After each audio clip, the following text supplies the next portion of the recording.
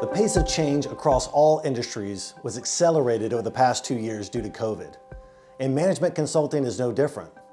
There are 4 trends that we are currently watching. First, we will see and continue to see a trend towards specialization. Buyers of professional services are much more sophisticated and experienced these days, and the proud generalist model employed by traditional consulting firms is increasingly falling by the wayside.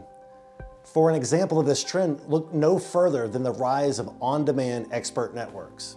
Second, as private equity firms continue to evolve their operating strategy for their portfolio, you will see funds move away from the full-time operating teams and pivot to partnering with firms like MERU that offer a combination of an extensive subject matter expert network and the ability to do the execution as well. Third, you're going to see major disruption from technology. This is already happening, but will become more prevalent in the years to come.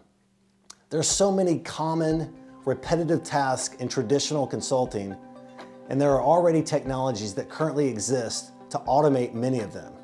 However, mainstream firms are reluctant to adopt these technologies for a number of reasons.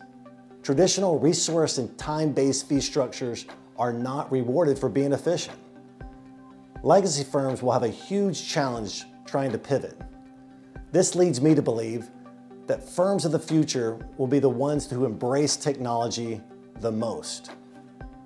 At the end of the day, clients are going to win as service will get much better across the continuum and cost less.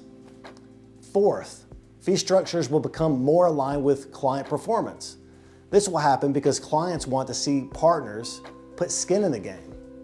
We are starting to see fee arrangements that combine fixed fee with a success fee component from some of the larger firms.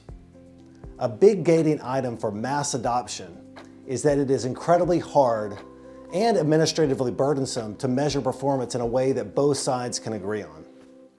Despite the difficulty, I hope we continue to refine the success fee model because I think it is a good thing for the industry.